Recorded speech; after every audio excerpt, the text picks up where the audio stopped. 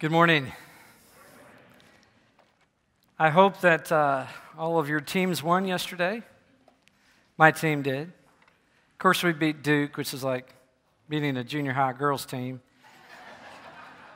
That's not fair. That's not fair. Senior high girls team. Let's be clear. I have 33 minutes to try to wrap up a series that really could go on for weeks, if not months, if not years. Because what we've been looking at for the last several weeks are the counterintuitive teachings of Christ. And the series has been called Upside Down because when we look at our lives compared to the teachings of Christ, one of us looks upside down, and I've come to the conclusion that it's me, and for most of us, that's true.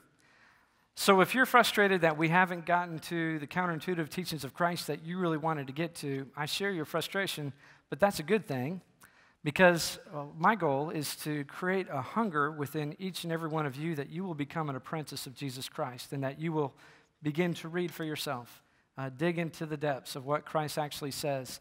And I would encourage you, again, to pick up the secondary resource that's been so influential in my life as I've been going through this series, and that is Dallas Willard's The Divine Conspiracy. Again, if you haven't picked up that text, I would encourage you to do it. It's not an easy read, but to me, it's as important in the Christian thought world as Mere Christianity by C.S. Lewis. It's that significant in my mind, so I would encourage you to pick that up, work through it with a group or just another person. Why are we living upside down? That's really what we've been talking about. We've been asking why and trying to point out why do we live inconsistently with what we say we believe? And it really comes down to this one simple concept. To believe something is true is to act as if it were so. Our actions betray or reveal our core convictions or lack thereof. Most of us believe that Jesus died on the cross and rose again. We believe that information about God and about what Christ did. Do we actually believe, though, that God's intentions for our real lives every day, do we believe those intentions are good? Do we believe that Christ is alive now and that for us to live this life, we must be in a vital relationship with Him on a daily basis? Do we believe that this world, this life, our bodies, everyone that we know, our possessions, all of that belongs to God? Do we believe that we belong in this world, that our lives are blessed and good, and that we are chosen by God to live in His world now to bring God glory in our daily living? Do we believe God loves us? Do we really believe that? And do we actually love God back? Do we delight in God and His unique Son, Jesus Christ, who shows us the face of God in His life, His teachings, His death and resurrection? Do we believe that it's good and safe to function and live our lives within the kingdom of heaven that is now? You see, if we believe all of those things are true, we will act as if it is so. And if we act as if it is so, then we will fulfill Christ's expectations for the church. We'll be a city on a hill. We'll be salt and light, and we will not be missed. We will function in the capacity of eternity. That's how significant our lives will be in this life now. But remember, Willard says there are two main contributors to us flying upside down. Number one is unbelief or misdirected assumptions about God. And number two is enslavement to habitual tendencies in thought, emotions, and actions that oppose the kingdom of God. And the work of the church then is to provide the training for Christ followers to overcome their unbelief as well as these destructive habits of thinking, feeling, and action that will then bring about transformation. And this, of course, it only happens through the power of the Holy Spirit and God's Word. And so what is the goal? What is the whole point? The point is this, that we all become, and we help people become, passionate, selfless followers of Christ who live every day as Christ would live if Christ took on our identity and our circumstances. That's the goal of the Christian life. We're to become hearers and doers of the word, and thus become those who build their house on the rock, which stands firm in the storms of life. So how do we make that turn? You know, a lot of what we've been talking about is just kind of that reality that we are flying upside down, and we found out a number of reasons why. But what do we do about that? And so this morning, the title of my message is Making the Turn.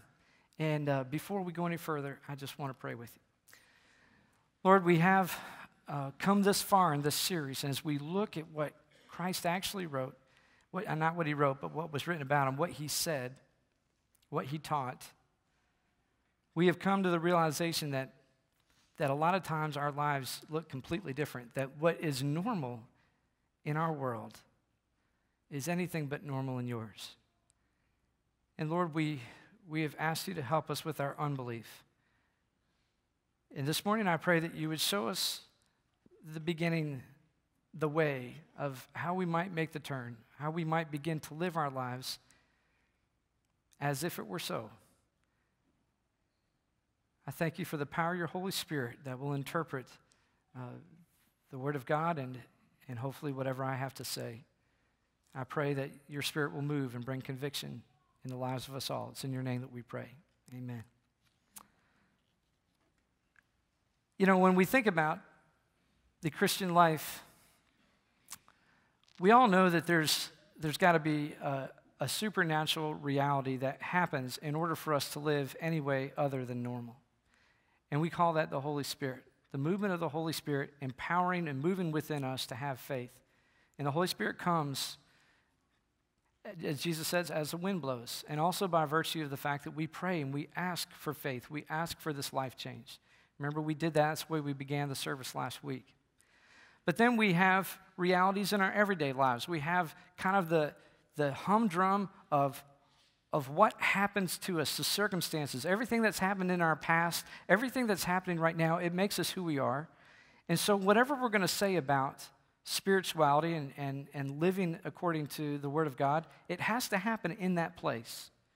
And everything that's happened before and everything that's happening now has to be part of that equation.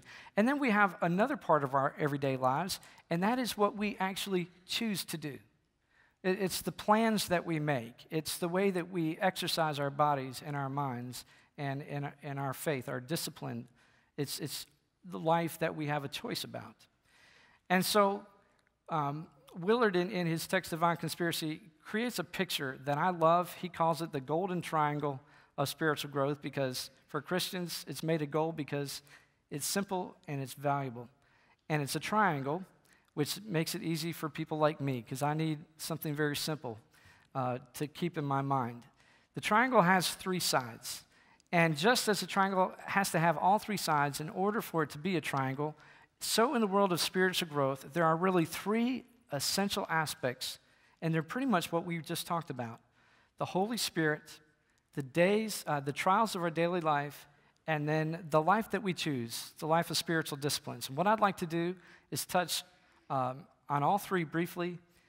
There's so much that we could say about all three, but I want you to have this picture in your mind as you leave here today of this triangle and of just these three things: the power of the Holy Spirit, the trials of our daily life, and spiritual disciplines. I'm going to focus on all three briefly, but I'm going to come back and really focus in on number 2, because I think that's where a lot of us are living upside down and where our unbelief takes root in the deepest way. But first, the action of the Holy Spirit. Christ says in John 3:5, "I tell you the truth, no one can enter the kingdom of God unless he is born of water and the Spirit." Paul restates that truth in 1 Corinthians 12:3. No one can say Jesus is Lord except by the Holy Spirit. We all know this to be true. Clearly, the turning of the heart towards Christ, where we repent of our sin and we ask Christ to be the Lord of our life, that comes as a result of the Holy Spirit moving in our life. Paul says in Ephesians 2 that faith is a gift from God. Now, this has been a subject of great interest and debate throughout Christian history.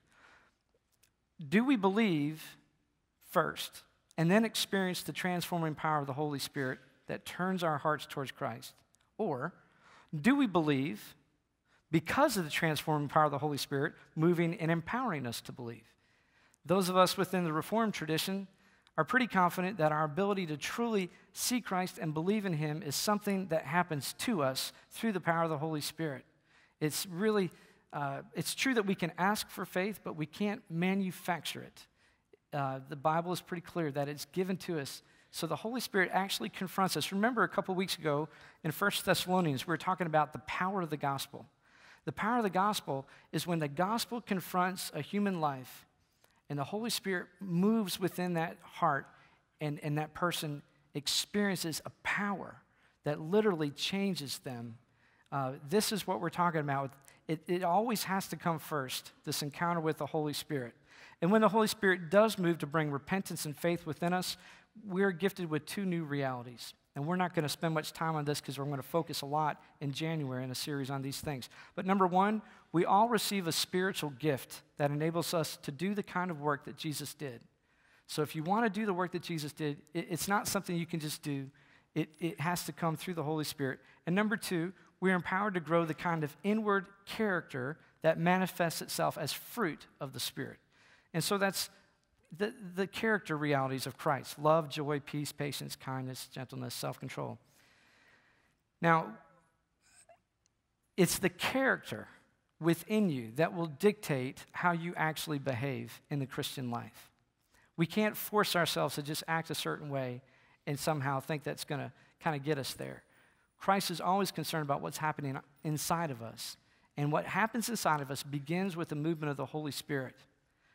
But once the power of the Holy Spirit has come in and led us to repent and turned our hearts towards Christ, we have a role to play. And this is really important.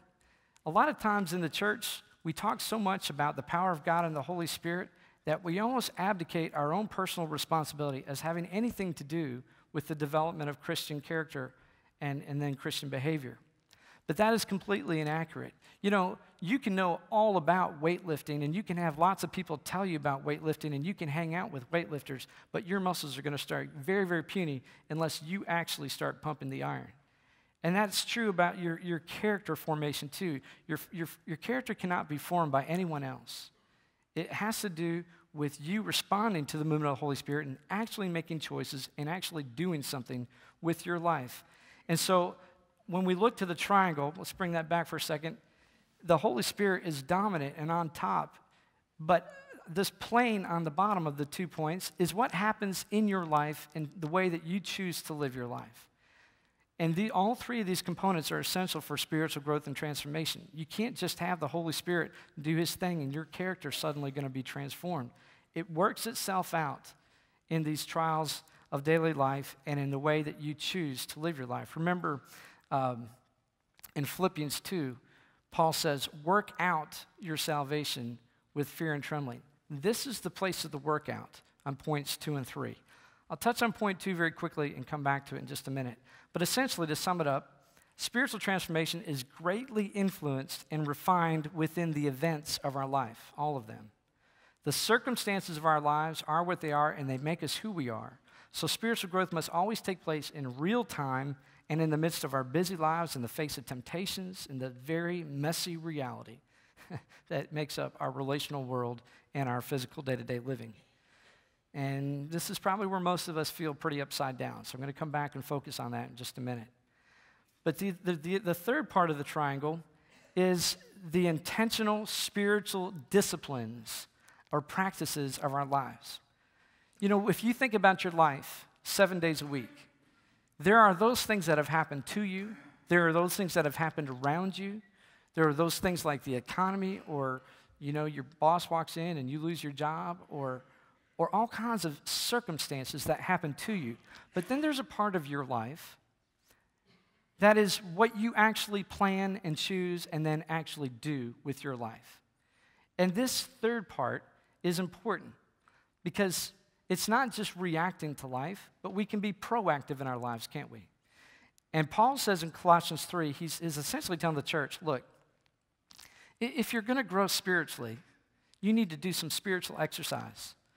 If you're going to grow Christian character, there are certain practices that you must plan to do and then discipline yourself to be part of on a regular basis. And this is what he says, Colossians 3, 12, 17.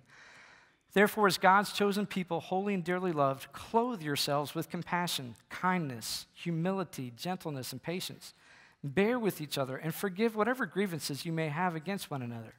Forgive as the Lord forgave you. And over all these virtues, put on love, which binds them all together in perfect unity. Let the peace of Christ rule in your hearts, since as members of one body you were called to peace, and be thankful. Let the word of Christ dwell in you richly as you teach and admonish one another with all wisdom, and as you sing psalms, hymns, and spiritual songs with gratitude in your hearts to God. And whatever you do, whether in word or deed, do it all in the name of the Lord Jesus, giving thanks to God the Father through him. You see, Paul just described all the things we should be doing on purpose. The things we should plan and do as often and as regularly as possible. We practice these things. We clothe ourselves with these things. We put these things on. In other words, this is how we're going to actually execute ruling our little kingdom that God entrusted to us, with these practices, with these clothes on, with this kind of an attitude. And you choose to do that, and you regularly practice that. We're never going to be able to develop spiritual muscles and spiritual character unless we actually choose and plan to live our lives differently than what our secular society says is normal. So you have to ask yourself, how will you choose to spend your time? What music will you choose to sing and listen to? What will you choose to fill your mind with? How will you choose to speak to other people? What will you choose to view with your eyes? How much time will you choose to pray or to worship, to read the scripture, to spend in silence, to slow down and just revel in thanksgiving? Will you choose to foster accountable relationships with a life group or with an accountability partner? 1/3 of spiritual transformation has to do with how we plan and choose to live our lives on a daily basis. But keep in mind that when you think of this triangle, that doesn't exist on its own. It exists in tandem. It's fully connected with the power of the Holy Spirit in our everyday lives of circumstances. So we can't just go out and choose to live a spiritually disciplined life without first having this encounter with the Holy Spirit and prayer and living in fellowship with Christ. Christ said in John 15, "Without me you can do nothing." Well, that is true. But this is also true. If we do nothing, in general, we'll be without him. Okay? So it is true that you can do nothing without Christ, but Christ did not call you to do nothing.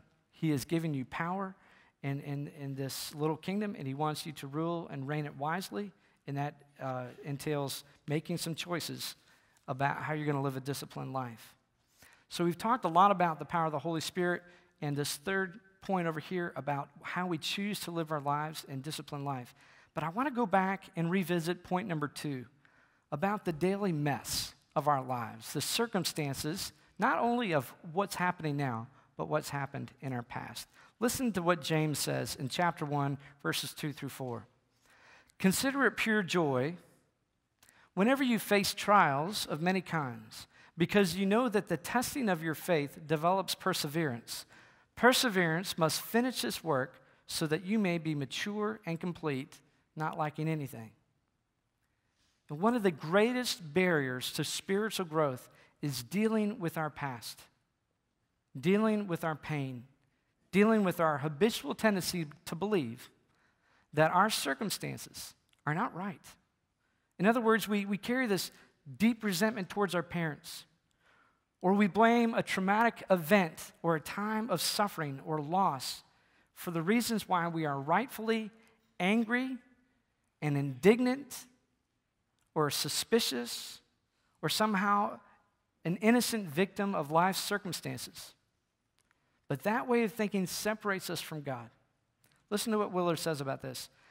"We will never have the easy, unhesitating love of God that makes obedience to Jesus our natural response unless we are absolutely sure that it is good for us to be and to be who we are. This means we must have no doubt that the path appointed for us by when and where and to whom we were born is good, and that nothing irredeemable has happened to us or can happen to us on our way to our destiny in God's full world. Any doubt, listen, any doubt on this point gives force to the soul-numbing idea that God's commandments are, after all, only for his benefit and enjoyment, and that in the final analysis, we must look out after ourselves. Resentment towards God, not love, is the outcome, and from such a condition, it is impossible to consistently do the deeds of love. Now, before you shut down on me, let me say something clearly. I know that we are not all equal in the pain that we've had to endure in our lives. I get that. I don't know all that you've endured, and I respect that many of you have endured injuries or loss or abuse that I can't possibly fathom. But here's the deal. Trusting God enough to act as though He is actually good and His plans are actually for our benefit and for the fulfillment of the kingdom means coming to grips with the circumstances of your life as that which is ultimately good and blessed in God's kingdom with full hope and certainty of a blessed and joyful future in His kingdom now and His kingdom to come. Now, if we hold on to our pain as this badge of honor, if we curse our parents, if we curse ourselves, if we rehearse our disappointments and we allow past tragedies to be the central focus of our lives, we will forever doubt God's goodness and His perfect intentions for our lives, and we will live in unbelief. The inevitable pains and injuries of this life are the rocks upon which well-intentioned faith is daily shipwrecked. So many of us are hardwired with this internal sense of justice, and our perspective of God is rattled when we see and endure injustice and painful circumstances. I don't know how many of you read the paper this week about the young lady who was recently rescued. Cynthia Cortez is a prosecutor. She's a member of our church. She was actually quoted in the article. This lady had endured years of being a sexual slave to a deviant behavior kind of person, and the details were just terrible. And we read things like that, and we doubt God's goodness, or we doubt God's power, or both. We ask questions like this: where was God when my parents were screaming at each other and my father beat me? Where was God when I was sexually abused? Where was God when I lost my spouse or my child or my job?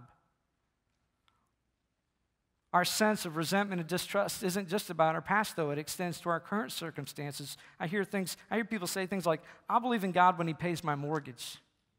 I believe in God when He cures me from cancer. I believe in God when He provides me a job or a spouse or a child.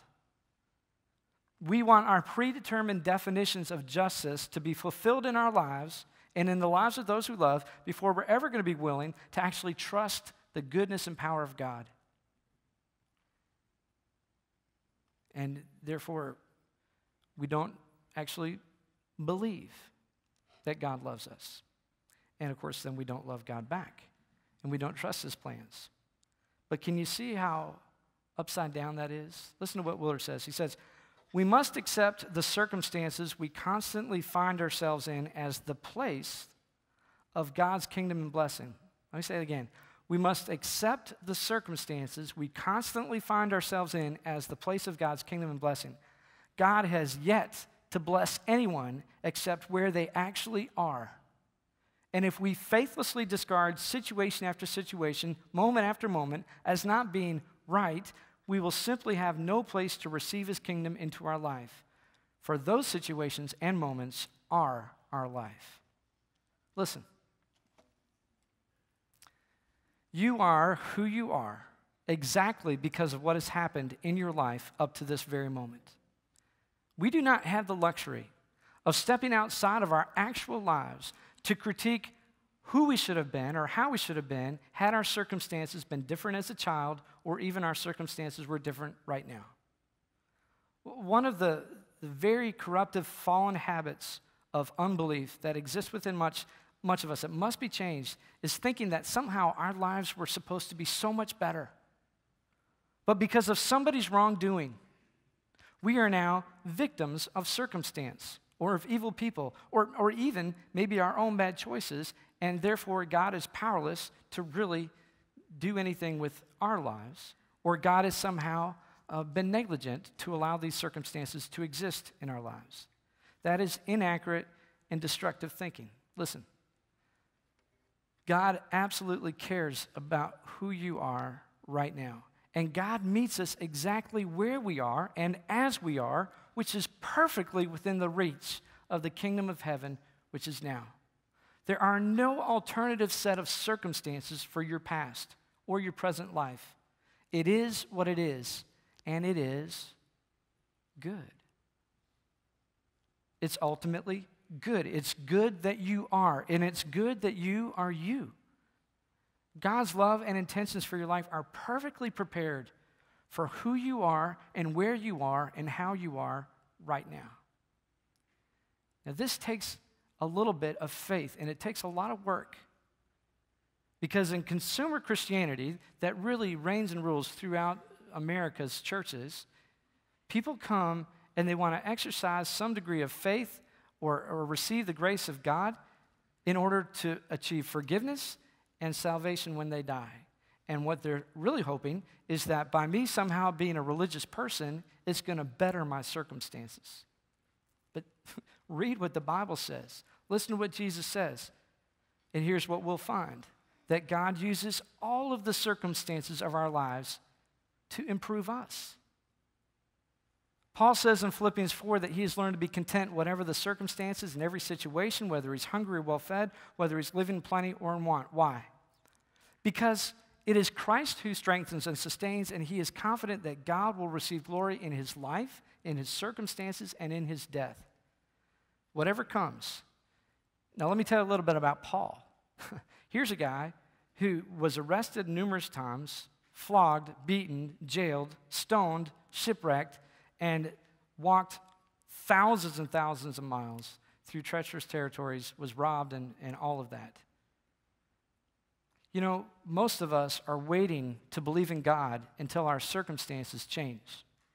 Have you ever considered that God is waiting for your circumstances to change you? You know, I would have never chosen many of the circumstances of my life. I would have been much taller, for one. But the circumstances of my past and my present make me the man that I am right now, with all the glory and all the brokenness that comes along with that. My past and my present is not perfect, but it is good. And I'll tell you why. Because God can use a guy like me to accomplish his perfectly good will. And the more that God accomplishes through my life, watch this, the more he redeems my past and my present circumstances. And that is true for you as well. You see, the justice that we all long for won't come by us sitting around resenting God and doubting his love for us. The justice we long for will only come when we accept our circumstances and allow the love of God to begin to transform us from the inside out and use us for eternity. And every time God does that, he redeems our circumstances. You know, this Saturday, hundreds of church members from Colonial will be serving the Kansas City metro area in the name of Christ. We'll serve others that we've never met, that we don't know, because of God's love for us and God's love for them. And with every stroke of the paintbrush, with every weed picked or bag stuffed, we'll be distributing the love and justice of God to a hurting world. Now, the impact of our service is far more compelling because of the circumstances that are currently in your life as well as the circumstances of your past. If all of you were perfect people who came from perfect backgrounds and perfect families and had every perfect circumstance just lined right up, you going out and serving would not be compelling at all. But what's going to be compelling is that as you're painting, as you're doing the work of serving, the people you serve alongside will begin to learn about who you are. They'll begin to learn that you came from an abusive background. You came from a broken home. You recently lost your job. You're struggling with cancer recovery. And it's the very circumstances of your life that makes the love of God so compelling when we actually live it out.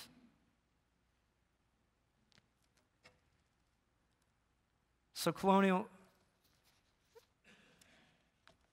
remember the triangle. It's very simple. The work of the Holy Spirit, what you choose and plan to do with your life, and then the circumstances of your life. It's the very rich context in which all of this is worked out. The world is waiting for the church to show them what right side up looks like. This morning, I call each and every one of you to repent, to believe, to act as if it is so, to practice and to teach what Christ taught us, so that all the world will come to know and see in us the love of God in Jesus Christ. Let's pray together.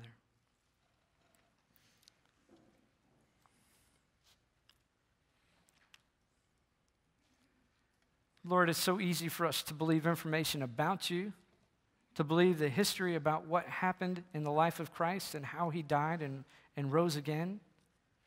But at the point where it becomes personal, at the point where it has a claim upon our lives and the decisions we make and the way we spend our time, it's so easy for us to pull out our unbelief and say, yeah, but what about?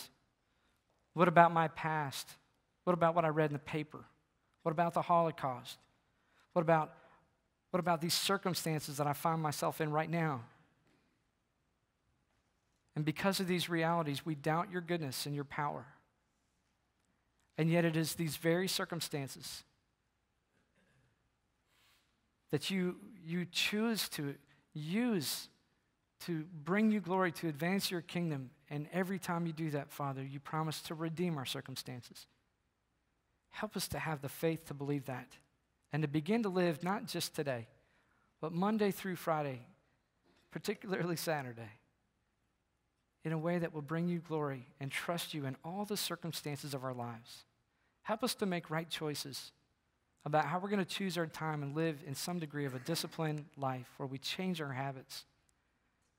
But Father, we can do nothing without the power of your Holy Spirit. And if there's even one person here today who's never actually met Jesus Christ, who's never experienced the movement of the Holy Spirit in their hearts, I pray that you would lead them to that conviction today.